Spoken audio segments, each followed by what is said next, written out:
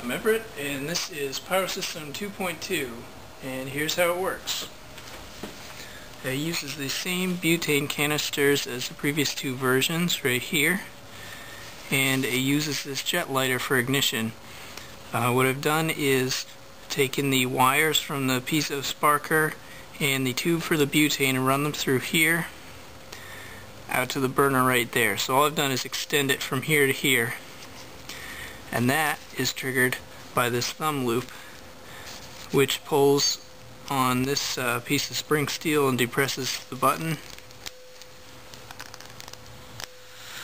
to ignite that. And that's just angled in to sit right next to the nozzle here, which the main fuel comes out of. That is just a brass nozzle from a barbecue lighter press fitted into this aluminum block, which heat sinks it so that it can't heat up too much, and then that's insulated from this plastic plate by a piece of circuit board which can handle high temperatures. And then this plastic plate is just to mount everything on and to make it sit flat on my palm. That has a loop for the middle finger, and then this other control line comes down and pulls on this lever, which releases fuel from the main can, and that just runs through this tube, through the plastic plate, and out this nozzle.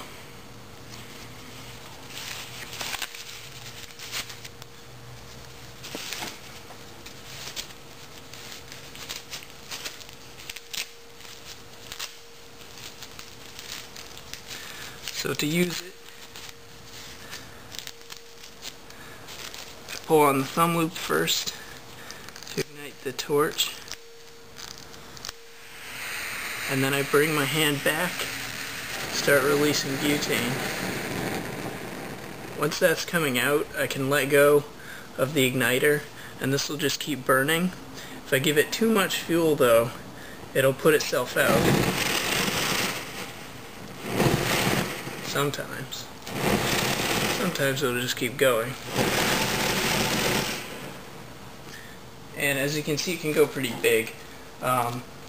When there isn't a lot of wind, it'll put itself out like that. So you can keep the jet torch ignited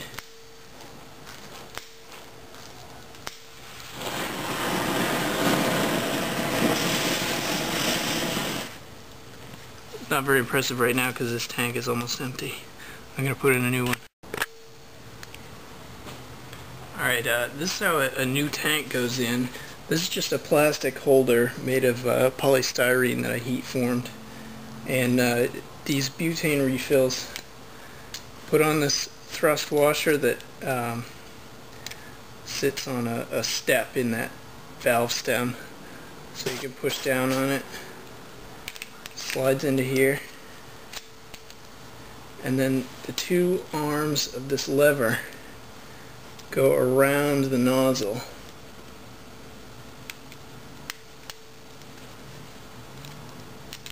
and they press down on the washer, and then the tube just fits right over that, and that's it. Tank's changed. And here's what it looks like if I open it all the way up.